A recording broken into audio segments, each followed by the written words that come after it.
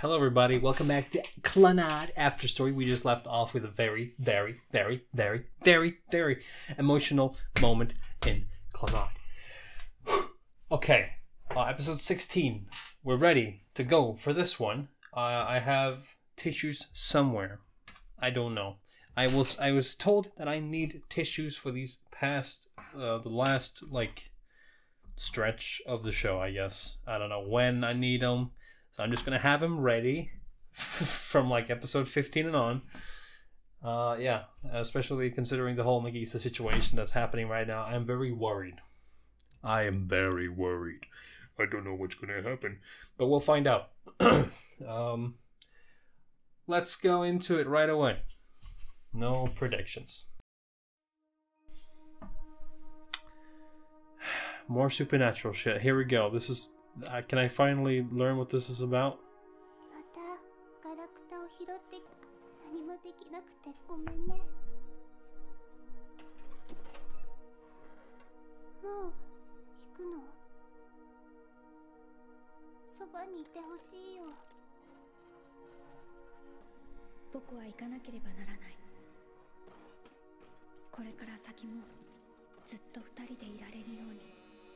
What?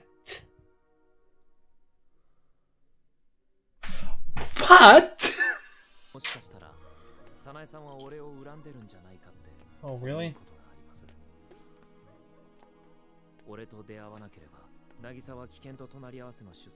I feel like it would have happened eventually. Honestly, dude.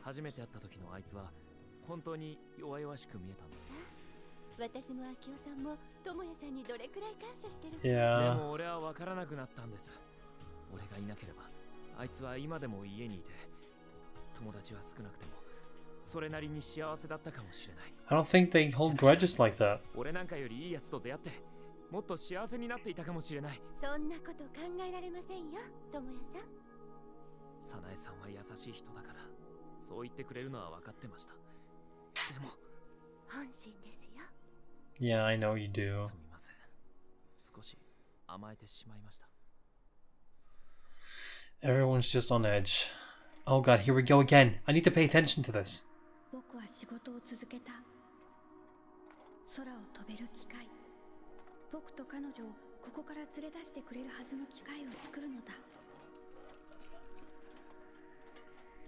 It's very consistent right now. Oh my god! A machine that flies out of here? I continue to work. Trying to put it together. My brain is working like a fucking steam train. God, you're fat. I'm sorry, that was rude. Yeah, you can.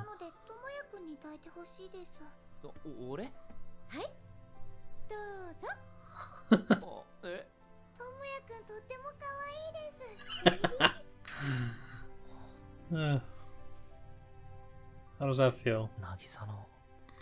Oh, this is all building up to a very sad ending, and I don't like the fact that they're doing that.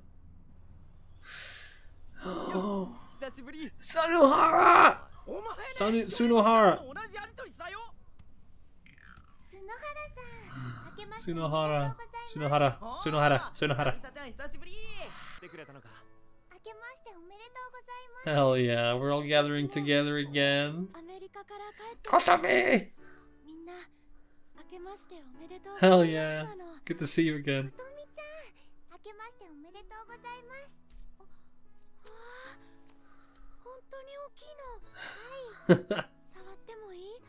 May I touch?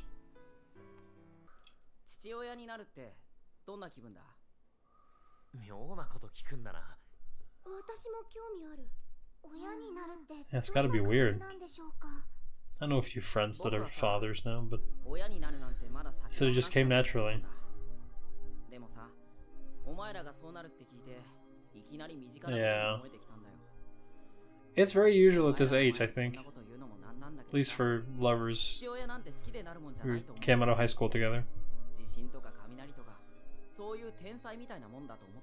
さあな、わかんねでいいの？正直まだ実感だってあるんだかないんだかわからない。ただ好きな人ができて、そいつのために生きてたらこうなった。 Aww. それだけだよ。 You're being so fucking sweet. 結局岡崎、お前何も変わっちゃいないな。 Well, he's changed a lot. ああ、なんかさ、渚ちゃんとお前が遠くに行っちゃったと思ってたけど、でも案外近くにいた。それが分かったよ。そうよね。本当は私もちょっと緊張してたのよ。Come on, give him a little more faith. 先に行っちゃった気がしてさ。どんなところなんでしょうね。隠された世界って。 Maybe they're referencing to the supernatural.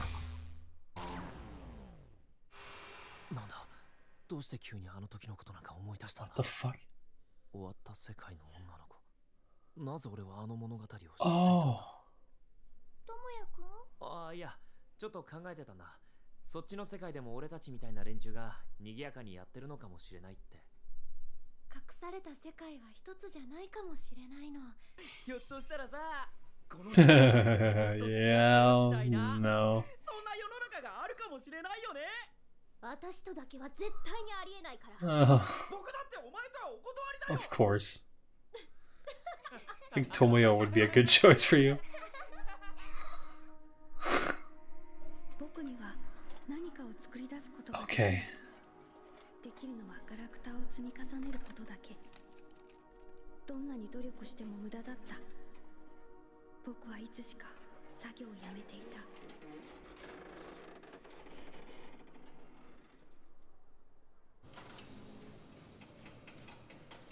This is scaring me, and I don't know why. おめえも来てたのか。実はな、関係者に頼み込んで木は何本か残してもらうことになってる。ともぴょんがやったんだろ、似たようなこと。ともぴょん。ぴょん。あのことか。ぴょん。病院で売ることにしたんだ。ああ。 Oh yeah, the sakura trees. 安心だからな。人事を尽くしてなんとやらか。できそうだな。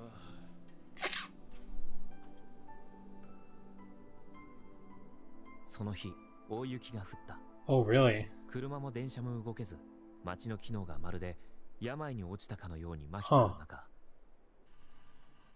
渚は熱を出し、同時に陣痛が始まった。予定よ Oh god. り2週間早い出産だ。 Oh no. Oh no. Oh no, oh no. No, no, no, no, no, no, no. 渚、しっかりしろ。渚。 Oh god, we're doing it.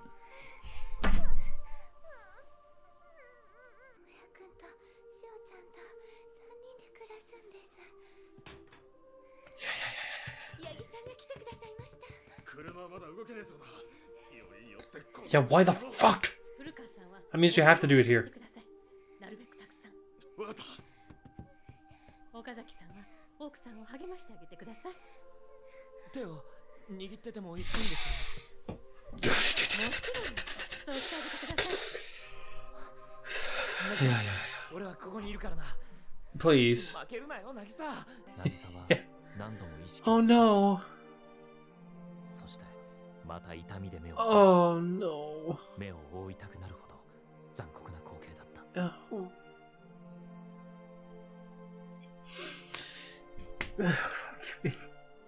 長くて出口の見えない Suck my dick, 永 dude. 遠に続くかと思った。 Nah.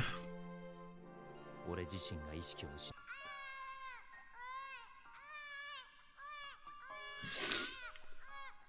Where is it? Oh, hello?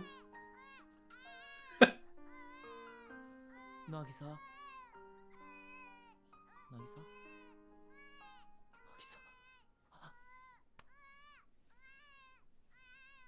渚？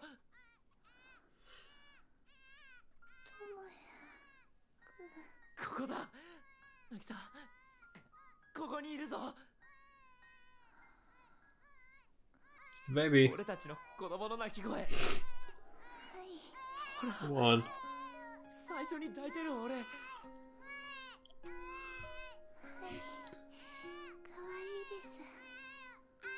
俺たちの子だぞ。牛尾だ。女の子だ。元気な女の子だぞ。 Come on, man. しおちゃんには大変な思いをさせてしまいましたけど。よくやった、本当に。 You can't. でも少し疲れてしまいました。ちょっとだけ休ませてください。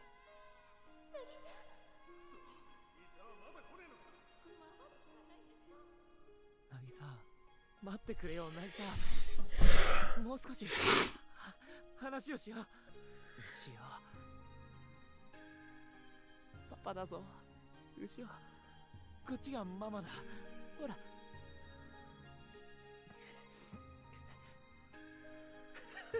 無視された。わかるわけないよな。きっとすぐ大きくなった小学校に入って、俺とお前が付き添って授業参観とか運動会とかさ。渚、 Come on. Please. 渚、ほら後ろのほっぺた。ほらな。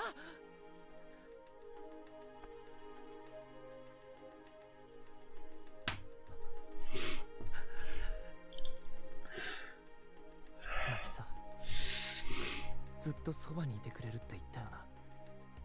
ずっと一緒だって。何度もそう約束したよな。それが俺の夢なんだ。生きてたっていいことなんて何もない。クソ面白くもない人生だった。 Stop it. そう思ってたやつが Stop it. やっと見つけた夢な。渚、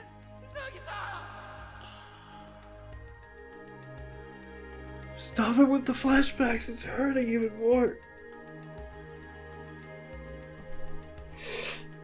Yeah.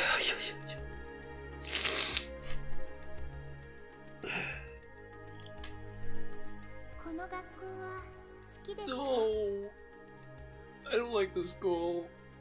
私はとっても好きです。でも何もかも変わらずにはいられないです。楽しいこととか嬉しいこととか全 Yeah, 部。where's my tissues at? それでもこの場所が好きでいられますか？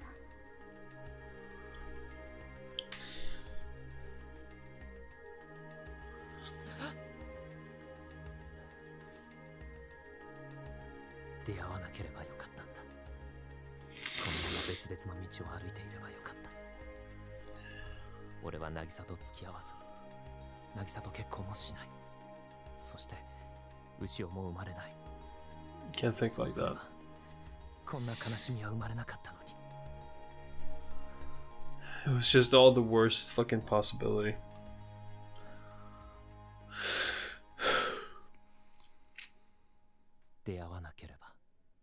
No. Don't think about that.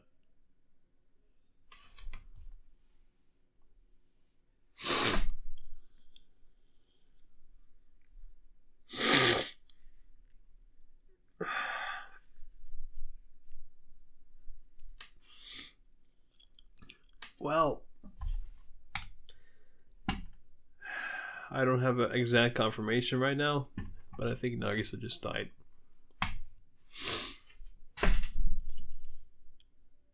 And the worst shit could possibly fucking happen, right?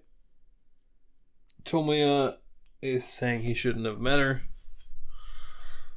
And I think the supernatural stuff is referencing Nagisa. Her collecting shit, trying to stay healthy. Not being able to. Fuck that, honestly, dude. I'm gonna find some tissues and not watch this show for a few days. Even though I'd like to know what happens next. This is fucking stupid. Mind you, I'm not saying stupid as the show is bad.